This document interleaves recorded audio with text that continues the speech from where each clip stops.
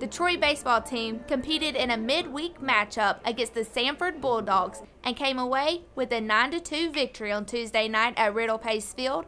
Coach Smart credited Evan Hebert on his pitching. I think it was important for our team to get back in a good place. Evan Hebert was terrific tonight, 6 dominant innings. Great to see him throw well. We needed it. Set us up for some offense. Even though the team was not able to get a lot of bats swinging and balls hit, Coach Smart said he is still proud of his team for finding a way to win the in-state contest. We took advantage of their poor strike throwing ability. They walked 13 in the game, so I was really proud of the win. We didn't swing the bat very well. We didn't hit a lot of balls hard. We hit 2 home runs. Justin hit a big homer, Trevor hit a big homer, but we didn't hit many balls hard. But it was ball 1, ball 2, strike 1, ball 3. It was all over the place, so I think that played a part of it.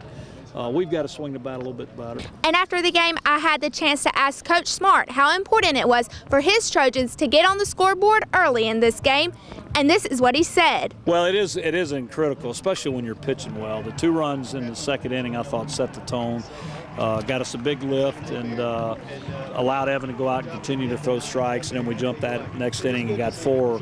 We're up 6-0, and it really relaxed our team, and I thought it played a big part in the game. On Friday, the Trojans will welcome in the Raging Cajuns of Louisiana Lafayette for a 3-game series.